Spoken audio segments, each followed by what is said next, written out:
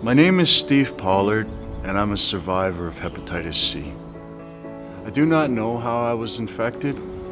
It was in fact in my body for approximately 2 decades without my knowledge, which did lead me to 2 liver transplants.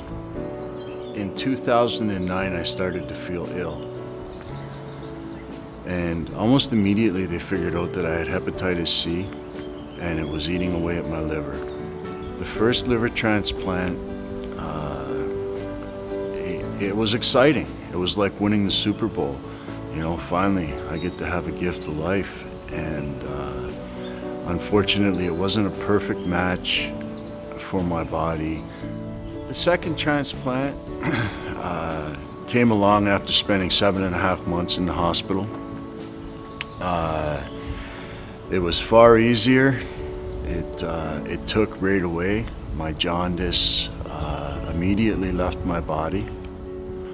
Unfortunately, after the second transplant, the hepatitis C had recycled itself in my body, meaning that it was now eating at my brand new liver that was functioning perfectly. Shortly thereafter, it came to light that there was new trial treatments becoming available for hepatitis C, and my specialist strongly figured that this was the cure. The medication that is now available, it is 1 pill a day. In most cases, some different medications might be 2 pills a day.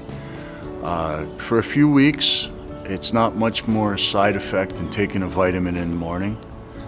Your energy immediately fluctuates, meaning you're going to feel better, and you're cured. The consequences of not getting tested is eventually undetected hepatitis C will try to take your life.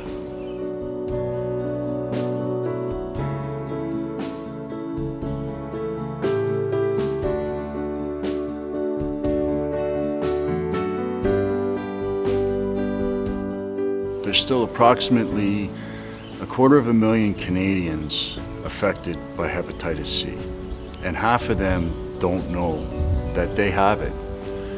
This disease it's very easily eradicated, but we need Canadians to come forward. We need them to get tested to get this taken care of.